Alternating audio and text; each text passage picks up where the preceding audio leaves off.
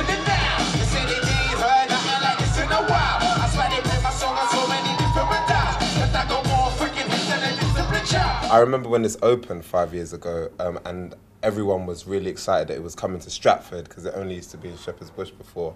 And then a year after that, we were performing at the Olympics, which is just literally around the corner. So it means a lot, you know, being someone who's close to this area. It's amazing. Definitely one to add to like the list, one to tell my grandkids in a couple of years, and just say I did Westfield one day. It's amazing. I'm sure not many artists can say that they've done that. It's very exciting. It's my third album. It's called Youth. It's on the way imminently. And I think, you know, in this day and age, not many artists are even getting an opportunity to release music, you know, with the state of things now. So to be on my third album, I feel blessed.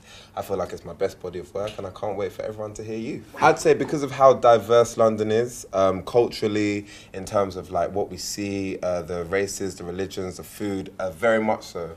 And that's why you have to listen to it, because if it wasn't for London, I don't think I could even make the kind of music I make, which is very eclectic and experimental. Hi. Oh my God! Sorry! Hey! Zane's got a great voice.